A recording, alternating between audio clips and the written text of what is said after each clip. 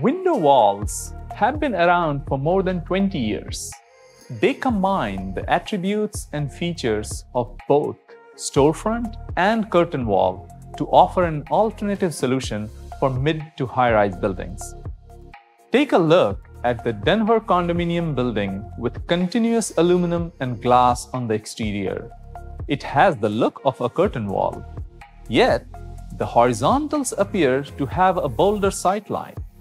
Here, the verticals run slab to slab within the structure of the building, similar to storefront.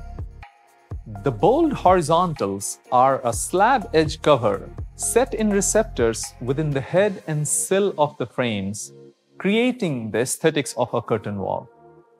Slab edge covers can be extruded aluminum, an ACM panel, or spandrel glass, giving design freedom to architects.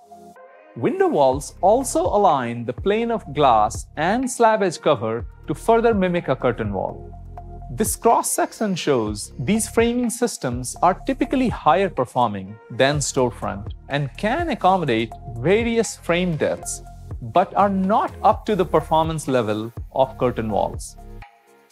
Window walls manage water in a hybrid technique.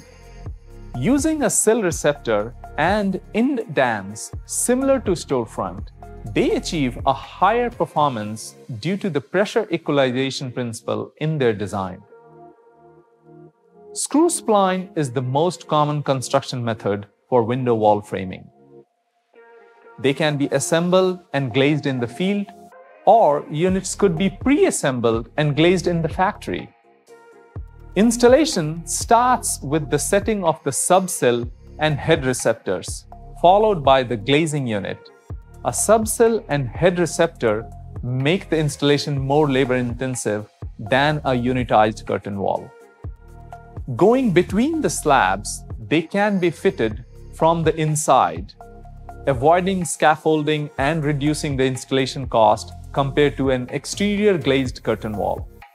Accommodating vents and sliding or terrace doors, depending on the application, window wall products are a common choice in multifamily building applications.